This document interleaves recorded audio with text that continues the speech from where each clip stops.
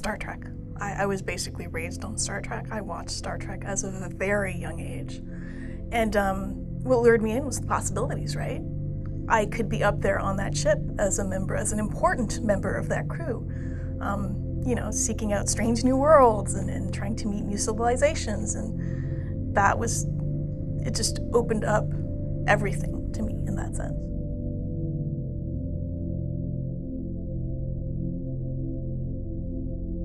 It allows us to aspire for more.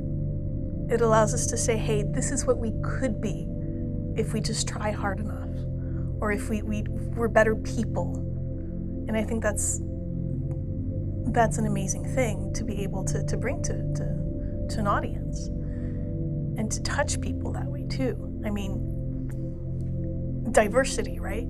That was a basic thing in Star Trek, where Gene Roddenberry went, nope, we're not even going to tackle that issue. It's done, it's fixed, it's solved.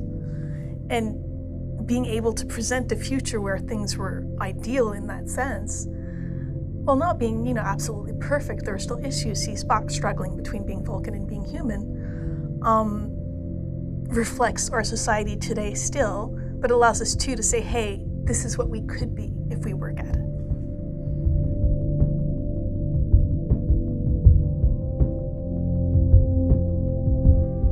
I think that's the most amazing thing we can do with our media right now, is just opening doors for people, giving them a glimpse of how things could be, not just for the world, for humanity, but for them personally.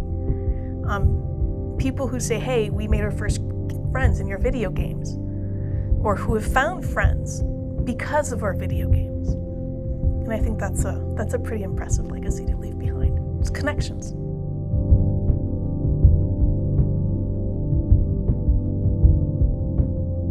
I think it all goes back to belonging. I think trying to find our place is not just about finding our place in our society, on our planet. It's about finding our place in the universe. And sometimes we're more, you know, directly impacted by the day-to-day stuff and the immediate stuff. And then every now and then you just pause and you daydream. You want to know that you're part of something bigger. It doesn't get much bigger than the universe right now.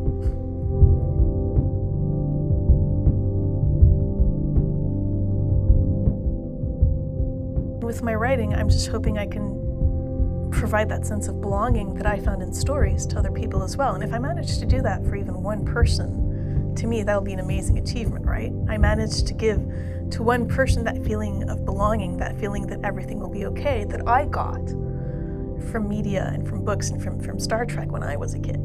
And to me as a child, that was life-changing, right? So if you can do that for even one person, isn't that the most amazing thing you can do?